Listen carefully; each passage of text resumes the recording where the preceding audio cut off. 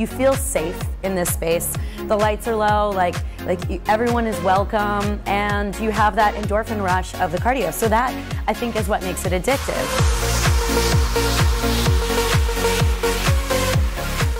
Hey guys, Molly Argue here for Young Hollywood. I'm so excited about today. We're at the Culver City SoulCycle Studio, and I'm interviewing celebrity trainer Kim Nonstop. What's up, everybody? I'm Kim Nonstop. Are you ready for this? Put away the wine, block his number on your phone, turn on an angry breakup song, and do this workout. I have to admit, I'm a bit of a SoulCycle addict myself. I absolutely am obsessed. I'm part of the SoulCycle tribe. But for those Thank you. For those that maybe don't know as much about SoulCycle, can you tell us what makes SoulCycle different than some of the other workout crazes, and why is it so addictive? Okay, well, first the addiction part, I think, is the endorphins. So we're doing a serious cardio workout here. You're burning 500 to 700 calories a class, right? Yeah. And it's intense, but at the same time, it's very low risk. So you're on a stationary bike, you're not going anywhere, you can't fall over, you can't really hurt yourself. There's so little that can go wrong, you know what I mean? You feel safe in this space. The lights are low, everyone is welcome, and you have that endorphin rush of the cardio. So that, I think, is what makes it addictive. And then why is it different? I think I also touched on that. The darkness of the room, the amazing sound system, the energy, it's awesome. The mantra. There's just a lot that is just awesome about this workout, you know, that I don't see in a lot of other workouts. And SoulCycle started in 2006, and now there's already 85 plus studios. You have a huge following on YouTube. I started my YouTube channel as a way to sort of answer the questions of everybody after class, and how do you look like this? Yeah. We are gonna hit beast mode on this workout. Got so many moves, I can show you. Wow. I'm training my clients. A lot of my clients would travel. Celebrities are always on the road, so they wanted hotel workouts. They wanted things they could take with them. They wanted recipes. They wanted basically everything. So I just started recording and making videos for them so that they could, and it's been great. It just blew up. And now I make 2 videos a week, and there's some vlogs, some day in the life. Basically anything you want to know about what I do in the fitness world is on the internet. I'm scared of a lot of things, but that doesn't keep me from doing them. And that's why I want to talk to you guys about action.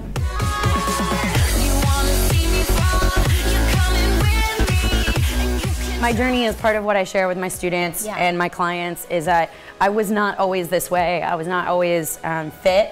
I was very clumsy and an art nerd, and I played the oboe. The oboe, guys, you're not cool. There was nothing cool going on there. It's a beautiful instrument. I'm not knocking it, but I went to art school. I never played sports. All that stuff started later in life for me, and it's really a big fear that I had to overcome. So how did you come to fitness and SoulCycle? I was a bike messenger in New York City, and that'll burn calories. Yeah, I was riding my bike every day, and I took I kind of stumbled into a spin class because there's my mom was like, hey, take a class with me, and I was like, I think I could teach this, Yeah. And so later on, Julie and Elizabeth, the founders of SoulCycle, saw some promise in me, and they brought me in and sort of just brought me up from being a little, young thing in New York riding my bike around the streets to actually, teaching fitness classes. I'm swinging hard. People that are diehard fans of you saw you on the 25th season of Amazing Race. Oh yeah, that's right. So I have to ask you, how was that for you? Can you tell us about the experience? Oh, it was awesome. It was heartbreaking. It was all of the things. Yeah.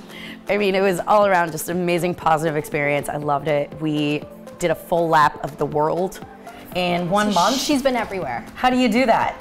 In 1 month? Unheard of. So we were the last team eliminated before the final. So we did really well. That's sort of a clap, but we didn't win the million. It doesn't matter. You were so close. I won a car though, and I gave it to my brother. So that's nice. Yeah, that's so nice to be able to give him something. We practice courage by pushing our limits. I'm so excited to jump on this bike. Yeah, let's do it. One thing I want to chat about before we get on the bike is I know if new people are coming into SoulCycle, it can be a little overwhelming. The music's crazy, everyone's super pumped, everyone knows what they're doing, they're riding to the beat. If you're new and you're walking into a class, the first thing you need to know is how to set up your bike in order to be safe and ride correctly. So do you have any little tips to show us how to do that? You know, when you come into SoulCycle, someone is going to walk you through this. So guys, you don't have to commit this to memory right now, but just for yourself to keep in the back of your mind, you always want your seat height. I feel like seat height is the #1 thing that you really need to focus on, because if you're too low, you can really like just feel, all you're gonna feel is burning right here, right above your kneecap. And if you're too low. You obviously don't want that. Yeah. So seat height should be around your hip bone. Okay. Seat depth should be the length of your elbow to your fingertip, so like this. Which is also the length of your femur, right? So that's why you do seat depth.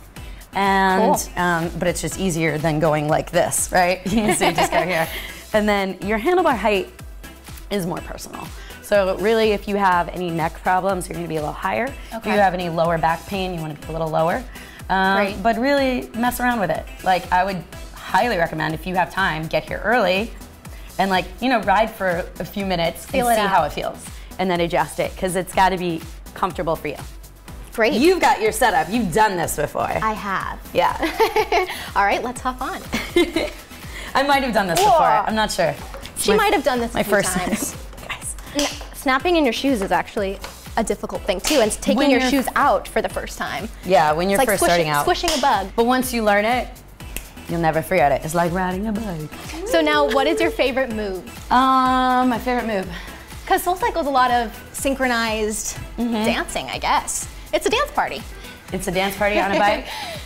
But really, one of my favorite things to do on the bike, we're doing it. I love climbing. Got it. I love climbing. And then just like closing my eyes and like singing along to whatever music I'm listening to.